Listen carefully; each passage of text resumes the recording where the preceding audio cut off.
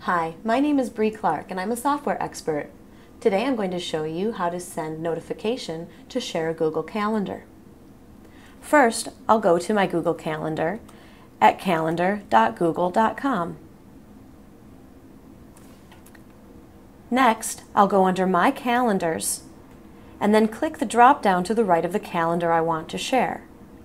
Here, I'll click on Share this calendar. To share it with a specific person, I can put that person's email address here.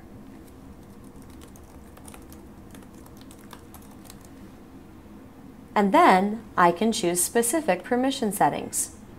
I can either show the person just the basic free and busy information, all event details, allow that person to make changes to events, or make changes and manage sharing. I'm going to allow this person to only see the free and busy information and hide the details. So once I've entered the email address and selected the permission settings, I can click Add Person and then go down to the bottom and click Save. Now that person will receive an email notification that they have been invited to share the calendar. My name is Brie Clark.